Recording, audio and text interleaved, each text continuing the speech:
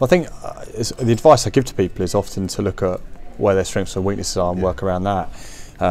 If you've never worked in the the £2 million plus market, then I'd strongly recommend when you launch your own business for the first time, you don't go in out of your depth and try and do that. That doesn't mean you can't gravitate towards that over time. I'm very much a bread and butter man. I don't give me 2-bedroom terrace and a 3-bedroom semi over a £2 million house any day of the week. I know what I'm doing, I know the clients, I know how to conduct myself. Those days can come, those opportunities can come, but I think you've always got to have again, an indication of what your CV looks like in terms of what's out there in the public domain as well. So if you are selling stuff typically between £200,000 and £400,000 and it's a £2 million listing, it looks like the odd one out, doesn't it?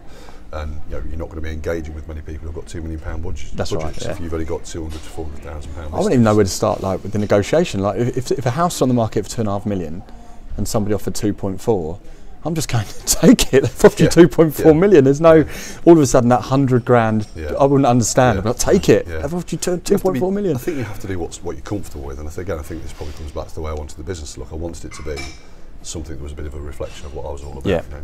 We do a lot of social media. We've done a lot of social media for a lot of years, but the person you get on social media isn't different to the person that turns up at your door. It's not like you're getting some sort of game show host on video. And then but I've done that and got that wrong before. I've watched people who are really, and I use Ben as an example. Ben presents in, you could pick up Ben, put him in his own Channel 4 programme and he'd be able to just run his own show.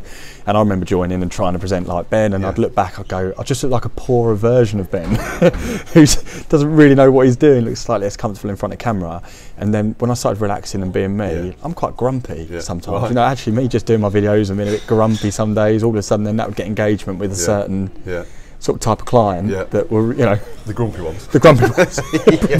Probably. Or just, but I remember just thinking, and the more you're yourself, the easier it is. You don't necessarily have to, stress about putting on that facade all the time.